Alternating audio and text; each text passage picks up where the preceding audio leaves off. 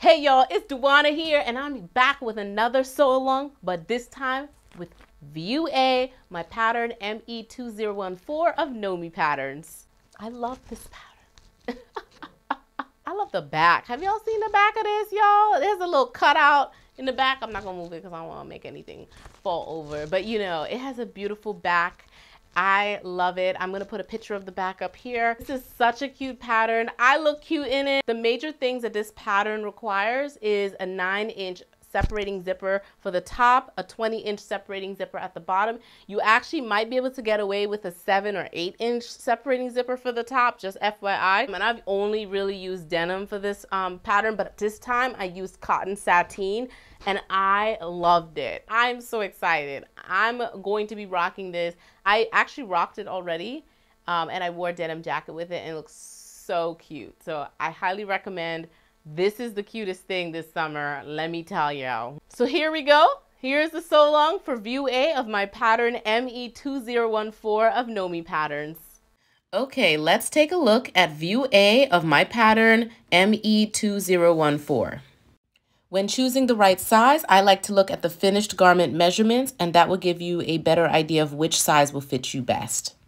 Now let's take a look at the fabric we're going to need. You have your main and lining fabric, the interfacing. You need boning. You're also going to need one 9-inch separating zipper as well as a 20-inch separating zipper. All right, let's go look at the pattern pieces. All right, this is pattern piece number 1. This is the bodice front, and you're going to cut 2 of fabric and 2 of lining. Next, you have pattern piece number 2. This is the bodice side front, and you're going to cut 2 of fabric and 2 of lining. Next, you have pattern piece number 3. This is the bodice back, and you're going to cut 2 of fabric and 2 of lining. Pattern piece number 4. This is the bodice side back, and you're going to cut 2 of fabric and 2 of lining. This is pattern piece number 5. This is the front interfacing, and you're going to cut 2 of interfacing. This is pattern piece number 6. This is the back interfacing, and you're going to cut 1 on the fold of interfacing. All right, this is pattern piece number 7. This is the skirt front, and you're going to cut 2 of fabric. Okay, this is pattern piece number 8. This is the skirt side front, and you're going to cut 2 of fabric. Pattern piece number 9. This is the pocket, and you're going to cut 2. Pattern piece number 10, this is the pocket facing, and you're going to cut 2 of fabric and 2 of interfacing. This is pattern piece number 11. This is the skirt back, and you're going to cut 2 of fabric. All right, this is pattern piece number 12. This is the front facing, and you're going to cut 2 of fabric and 2 of interfacing. Pattern piece number 13, this is the upper back facing, and you're going to cut 1 on the fold of fabric and 1 on the fold of interfacing. This is pattern piece number 14. This is the lower front facing, and you're going to cut 2 of fabric and 2 of interfacing. And lastly, this is pattern piece number 15. This is the lower back facing, and you're going to cut 1 on the fold and 1 on the fold of interfacing. Okay, so go ahead and cut these out, and we're going to get started on our dress. First, you're going to stay stitch the front edges of bodice front between the notches.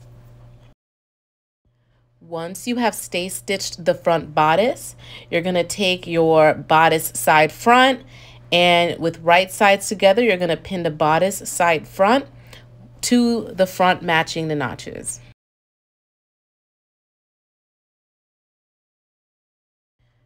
So you're going to baste it first and then stitch, and then you're going to press the seams towards the front. So make sure it's nice and pressed, and as you can see, the seams are facing the front. Okay, so now you're going to do the same for the back. You're going to take your bodice back, and you're going to pin it to the bodice side back.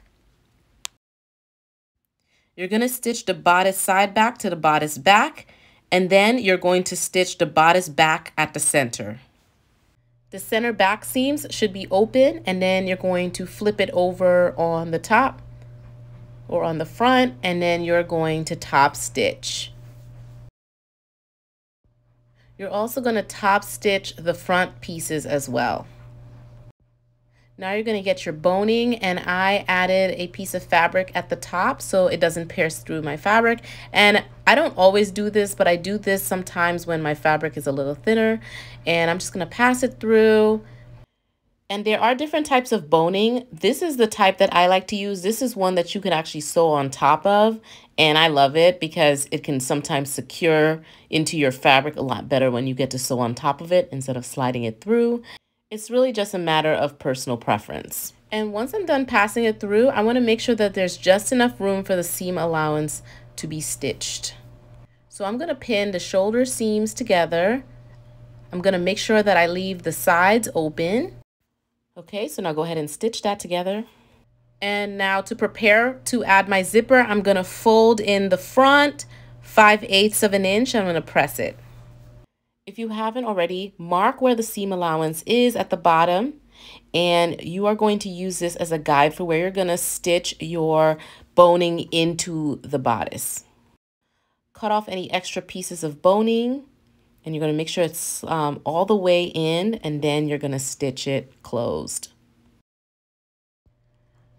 All right, so now to add the zipper, I'm going to make sure that it's closed, and I'm going to pin it face down under the pressed edges. And the zipper is a little bit long, and that's okay. I can trim that off later. Just make sure that your zipper is within the dots on the front edge. Baste stitch the zipper down, and when you're done that, you're going to do the other side. If you don't have a zipper foot, you can always use your standard presser foot, and that seemed to work well for me. You just got to make sure that your needle is closer to the zipper teeth without going over the zipper teeth. Make sure it's done to both sides, and let's put that away for now. So now you're going to take your lining pieces, and I actually decided to use the exact same fabric for my lining, which is fine. So you're going to pin the front interfacing to the wrong side of the front lining sections, having the raw edges even, and you're going to fuse in place with your iron. You're going to do the same with your back pieces, and you're going to fuse the back interfacing to the neck edge of the back lining in the same manner as the front. So the only thing that you're really doing differently is that you're not adding boning to the lining pieces. Now you can stitch the front to back lining sections at the shoulder seams. Okay, so now go ahead and stitch that together. Press under 5/8 of an inch on the front edges of the lining as well. Once you've done that with right sides together, you're going to pin the lining to the bodice, making sure you match all the notches. There's a lot of different things that you got to make sure that you're stitching, because there's some parts that are also going to leave open. So make sure you also pay attention to that. And yes, this is a lot of pinning, but you want to make sure that you do pin it together because you want it to be matched perfectly.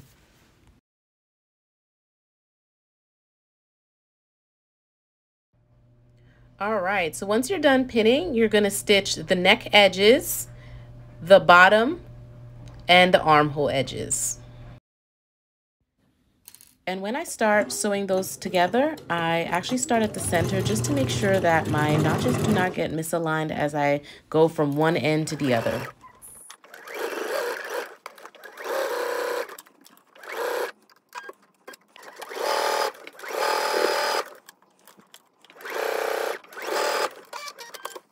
Turn the bodice right sides out through the side openings, and then you're going to understitch the bodice lining as far as possible. And I'm going to take you to my sewing machine to do that. So when you're understitching, you want to make sure that your seam is facing towards your lining, and you're going to stitch on top of the lining.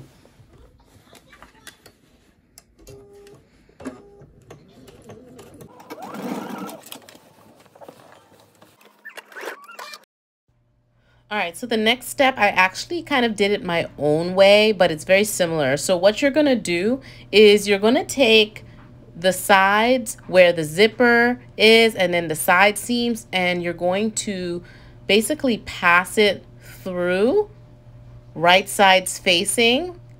So take a close look, because it can be complicated, but it looks beautiful when you're done. So you're going to pass it through, and you're just going to stitch all the way across, making sure that you match your seams. So go ahead and stitch both sides together. So you can see it a little bit here, but that bottom part, those bottom areas on the bodice is left to attach the skirt. Speaking of skirt, let's put that aside and let's get to the skirt.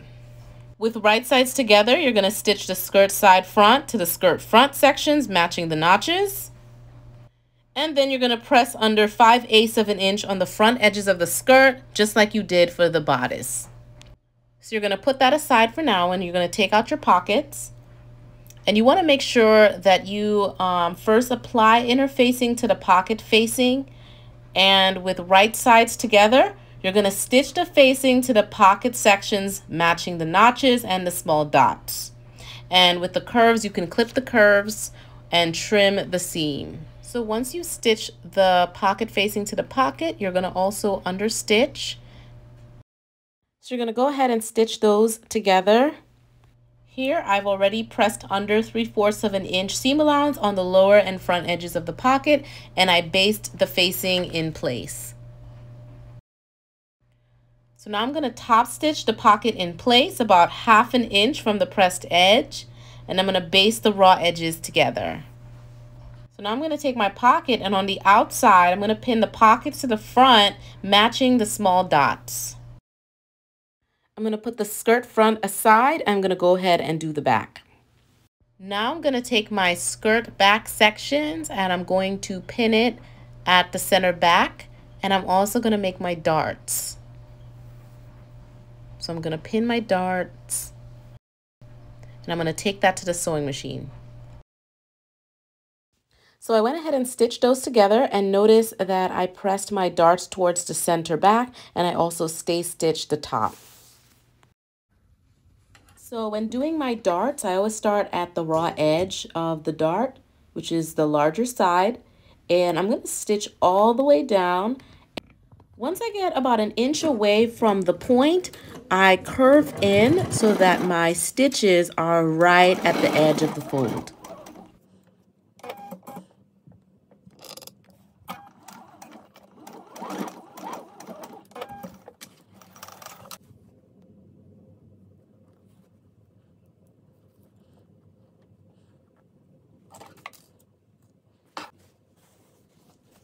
Look at that beautiful dart. With right sides together, I'm going to now pin my skirt front to the back at the sides, and I'm going to stitch that together. So now it's time to attach my zipper, and I'm going to attach the zipper in the same way that I did my bodice front. I'm going to make sure the zipper is face down and closed under the front pressed edges. And I want to make sure that it is still between those dots where the zipper is supposed to go. I'm going to baste it. I'm going to do the same for my other side. I'm going to check my zipper and make sure that it goes up, and it does. Yay! This is starting to look so good. I'm so excited. All right, so now we're going to take the bodice front and we are going to attach it to the skirt. On the outside, you're going to pin the bodice to the upper edge of the skirt at the side edges. Make sure that you are matching the large dots, and now you're going to baste it together. All right, I've already applied my interfacing to the wrong side of the front facing and back facing. And with right sides together, I'm going to stitch the side seams of the front and back facing together. I've also already edge stitched the facing. So as you can see, I used a serger and that is clean and finished. I like using sergers opposed to folding because I think sometimes it's a lot easier. So I'm going to stitch that together, and then I'm going to go ahead and grab my dress, and now I'm going to apply my facings to the dress. With right sides together, I'm going to pin the facing to the garment over the bodice, and I'm going to clip to stay stitching if necessary.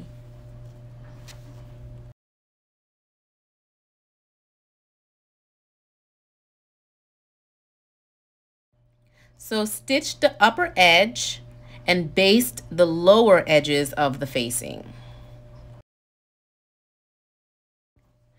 I've already interfaced my lower front facing and my lower back facing.